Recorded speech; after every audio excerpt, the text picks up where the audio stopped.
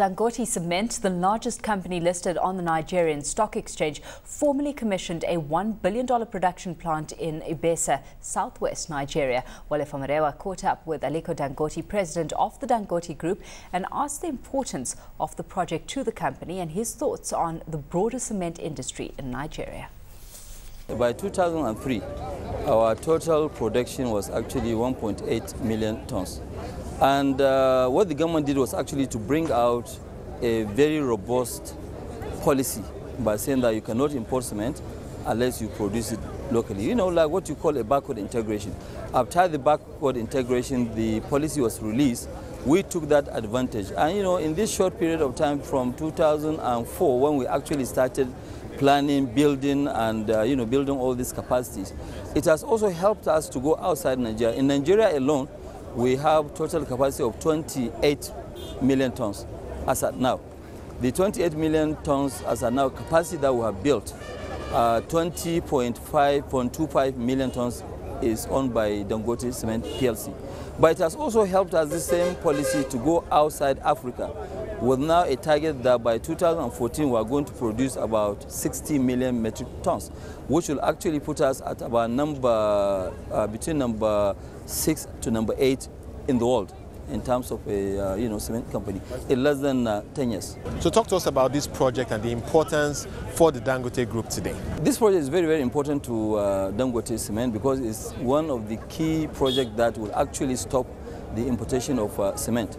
We have been importing cement up to just last month, and now this factory, because it has a massive capacity of about 18 to 20,000 metric tons per day, which is not what we are importing. It's much, much higher than what we are importing. So this factory has actually stopped the importation of cement. We have actually spent, if you calculate interest, cumulative interest and all this, we spent almost close to $1 billion. But we are not stopping there. In case, demand is very elastic, it can grow, and we want to export to other West African countries. So we are doubling this plant. If you come in the next 6 weeks, you see us starting the same replication of this factory in the next 6 weeks. There's a lot of gap in terms of demand. We need to fill those gaps, and then we'll start exporting. When you start, it's not like a car where you just kick it and you go to 200 kilometers. No, this one you have to ramp up. And I think in the next 2 months, we'll be able to start taking cement to Ghana. That's our first destination. We know the issue of gas supply is a critical element for cement producers in Nigeria. We've heard of some disruptions recently. What's the situation on the ground? Yeah, the reality of the ground is that, yes, sometimes we have a bit of challenges in terms of gas, but it's not really every day that we have challenges of gas. The challenge of gas is there, and that is why we spend quite a lot of money in terms of making sure that we have low fuel oil, which you can use. We have diesel, which you can use. We have coal, which you can use. Apart from gas, we have actually 4 sources of running the factory.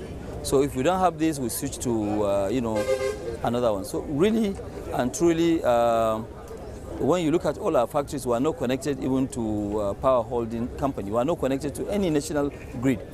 Lazy people, they should stop saying things about that they cannot produce because there's no power in the country. You can generate your own power, you can produce, and then when there is, like for us as Dangote, even if power holding company have excess power, we will not use them because we are producing our power cheaper than them, and they will not be able to match our price in terms of power generation cost.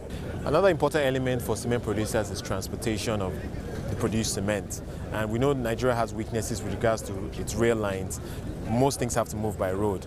How do you see things changing in Nigeria today with all the plans that the government has put on the ground? Well, things will change. By the time that actually railways are built, it will help us in terms of reducing the pressure on our roads. Because, for example, as Dangote, we added actually 5,000 trucks to our fleet. Nothing but only to distribute cement. Because if you look at it today, to distribute cement is a major challenge because you are talking about 28 million tons across the country. Even though, okay, fine, it's not produced in one location, but doesn't matter, it will travel 300, 400, 500 kilometers. In some instances, maybe up to even 1,000 kilometers.